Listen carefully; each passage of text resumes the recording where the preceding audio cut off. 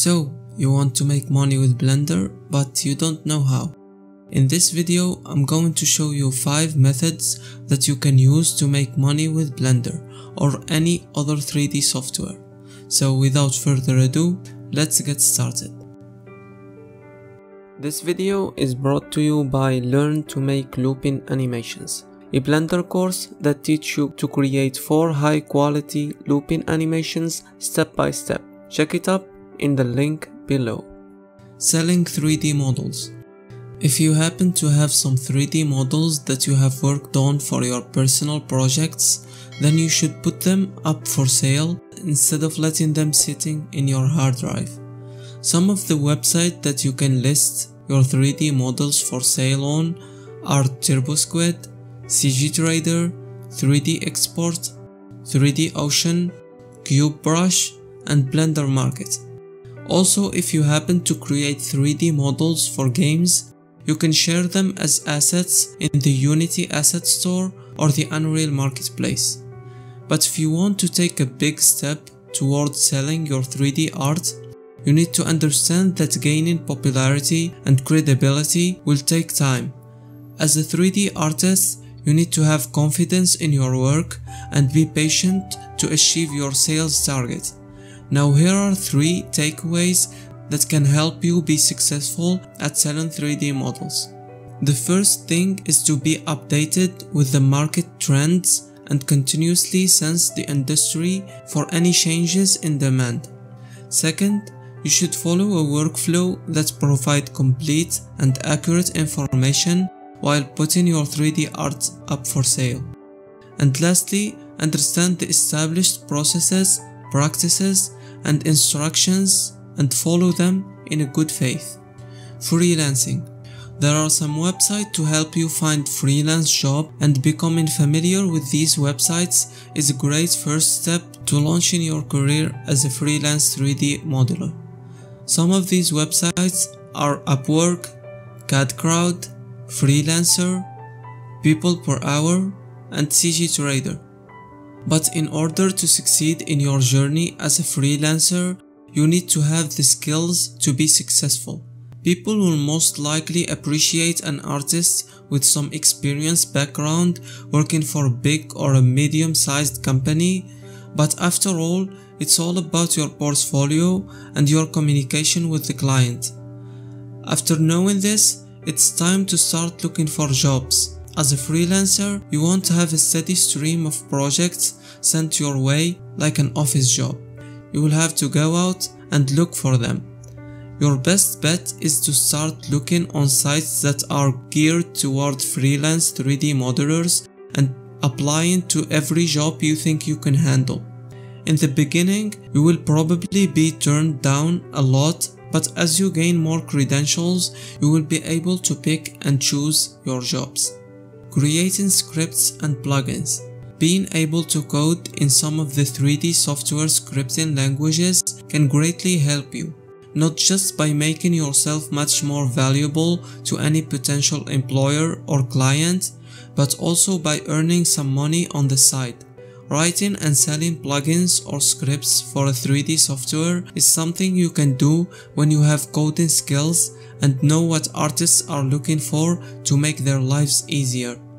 You can even start digging into this field with having a little bit of knowledge about Python and the Blender API, because you can use other add-ons that are created to make it easier for developers to make add-ons, like the Serpents 3 add-on that allow you to use nodes as a visual scripting method. Now, as an add-ons or script developer, you can write scripts that optimize workflows, speed up repetitive tasks, enhance the software with additional features, or optimize accessibility. This can be as easy as scripting a button into the user interface to make a command more accessible, which is usually hidden deep inside the menu.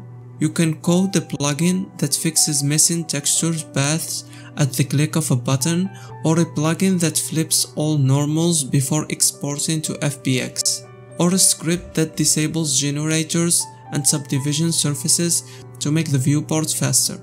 The possibilities here are endless, And if you're an experienced developer who knows their way around 3D and know how 3D artists work from their own experience, you can add tremendous value to any 3D team, not only in the terms of pipeline optimization.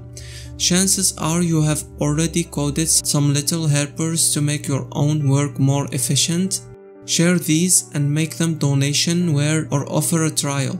If they are truly helpful, you will be astonished at how grateful users are and what they are willing to pay. Here are some pointers where you can start selling your plugins and scripts. Blender Market, Unity Asset Store, IE Scripts. Make money with material packs. There are always artists in need of materials they can just drop into their projects or use as a starting point for tweaking until it looks perfect. There are so many different render engines and 3D packages out today that the need for specialized materials will stay high in the future. You can even dedicate your time to creating a material library that has tons of materials. These sell really well on the Blender market, for example. Full or part-time employed. You can work full-time or part-time at a 3D animation studio, a VFX shop, an advertising agency, etc. Depending on the size of the company, it will prefer the 3D generalists or specialists. Large studios want specialists and small shops prefer generalists that can cover many different areas of a pipeline. And as a 3D generalist, you will have tasks assigned to you and you will be managed by your superiors.